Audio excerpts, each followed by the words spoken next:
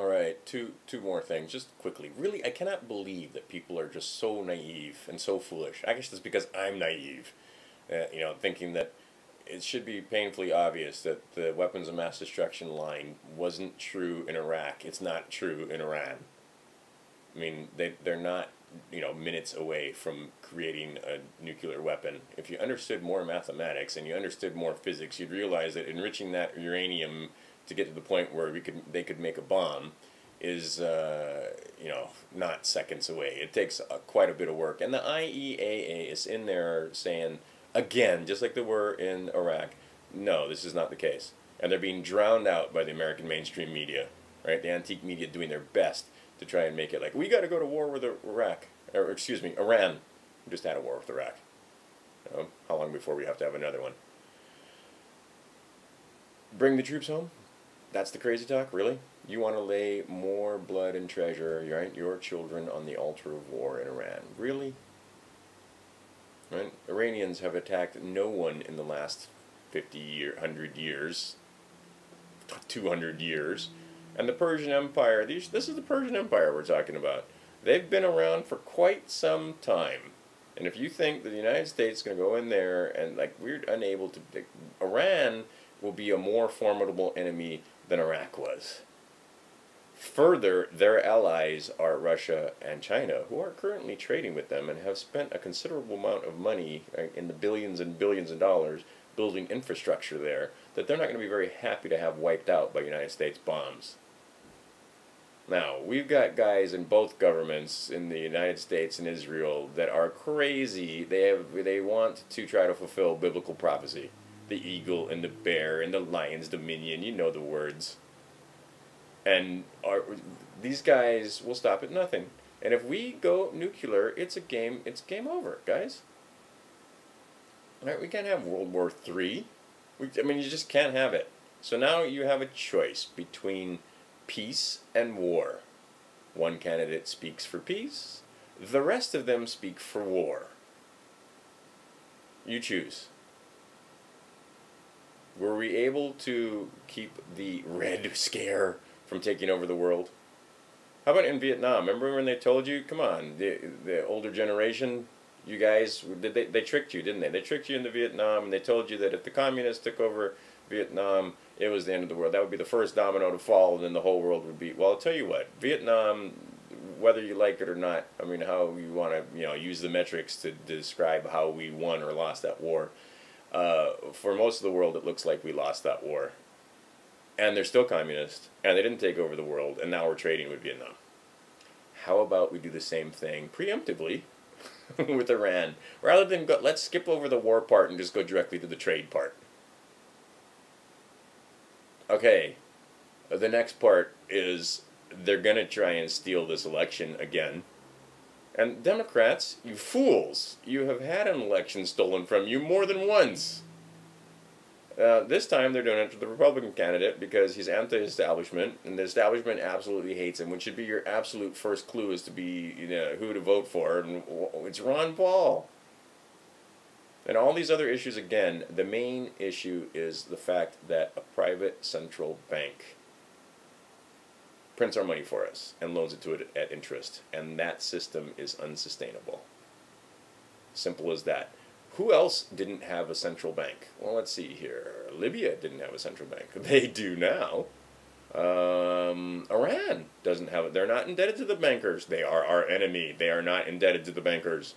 Get your guns of war and your weapons and go out there and get, right? No. How about we trade with them? Can't have that. Who else doesn't have a central? North Korea, right? Didn't have a central bank. It's like a Mel Brooks comedy routine. They didn't have a central bank. Saddam Hussein threatening to use the euro to settle gold, or to settle in transactions for oil with the euro instead of the US dollar, and the next day he got invaded, basically. Right? Saddam Hussein, did Iraq have a central bank? Anyway, look at the countries that are left on the planet that haven't been co-opted by the bankers and aren't in debt to the bankers. Right? Who's left? Those are the enemies. Now we've got this guy named Ron Paul that wants to get rid of the central bank of the United States. They're going to come up with every issue that they can come up with to take away from that.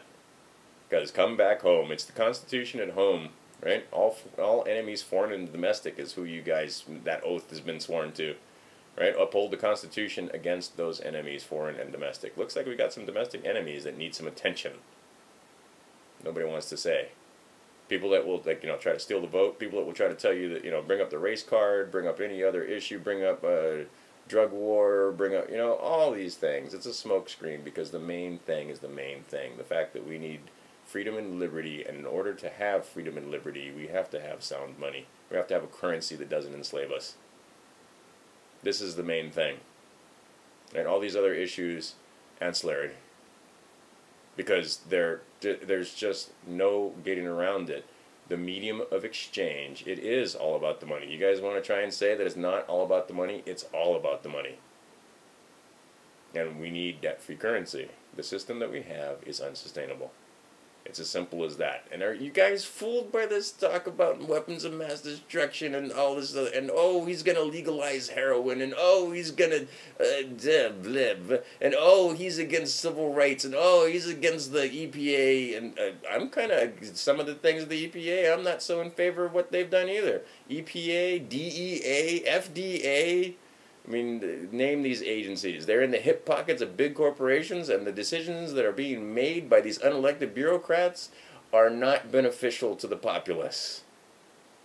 Congress has now, what, a 9% approval rating? Some of these agencies have probably less than that. I mean, nobody's in favor of the FDA drawing guns on farmers who are selling milk. I mean, we need to restore some sanity to this country. So yeah, getting rid of some of these departments and reining in some of these crazy agencies that are doing that are just, the sanity has left much of our government. And the one guy that wants to restore the sanity, and the one guy that wants to come back to common sense principles of decency that Americans, generally accept as being good and proper, like not going to war on a whim, right? If we go to war, woe unto our enemies. We should go there, win the war, and come back home. These ridiculous wars that last forever, 10 years, on and on and on, endless war, with no real, we have no objective, we don't know if we won or lost, we just keep fighting the war. And then our troops come home and commit suicide, and we have more deaths by suicide than by combat. This should be a clue also.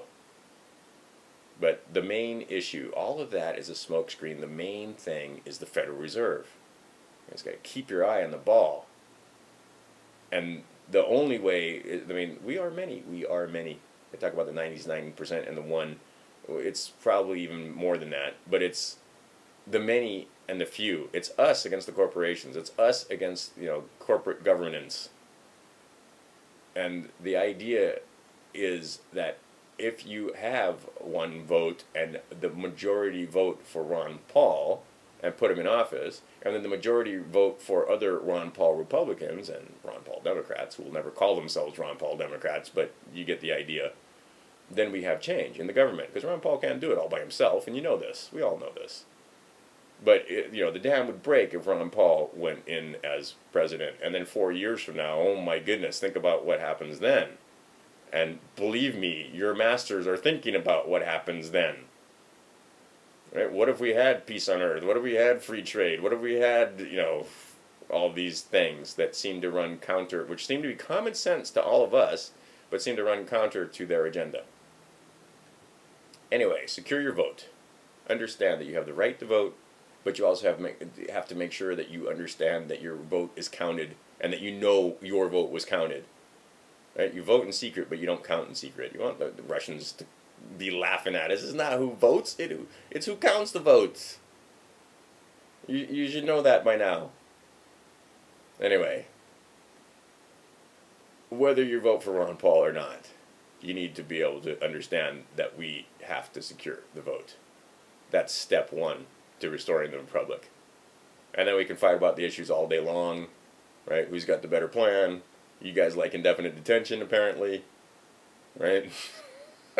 Notice how that media has been silent on indefinite detention, and if Ron Paul mentions it, they cut him off. Right? That was a great clip.